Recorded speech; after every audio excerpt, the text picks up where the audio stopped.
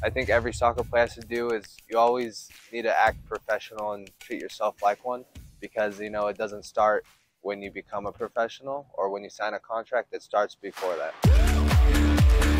So I believe my process from the jump from back home to select generation was, you know, a little harder because I had to get used to the Spanish soccer here.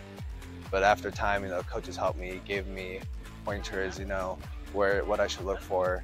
And then, you know, after being chosen to participate in practice with the Salamanca, you know, it definitely helped me step my game up. And it was definitely, you know, I really enjoy soccer, so enjoying the process of learning and getting used to the difference in levels and, you know, seeing what the future upholds for me and what I can achieve. I feel like I've always put myself in an environment where, you know, soccer has always been an influence on me.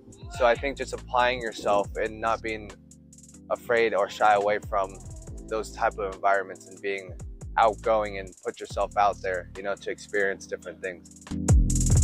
A year ago, I was going through some injuries, and I think I would still tell myself to this day to never give up and always to focus on the little things and getting better, improving little by little every day. I believe that Select Generation has given me an opportunity and an environment to showcase myself as a soccer player.